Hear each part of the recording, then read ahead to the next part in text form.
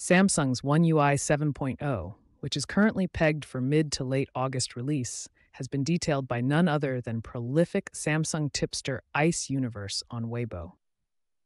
His rumored changelog goes through all the new features Samsung will bring with its latest take on Android. There will be new system icons, a new background interface, a control area at the bottom of the lock screen, and adjusted lock screen app shortcuts. The home screen is getting a huge number of widgets in different sizes.